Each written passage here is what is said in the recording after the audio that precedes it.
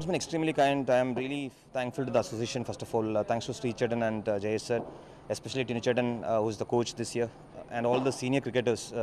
I might be old at 37, but last 7 years, all the youngsters have played much more cricket and much more experience than me.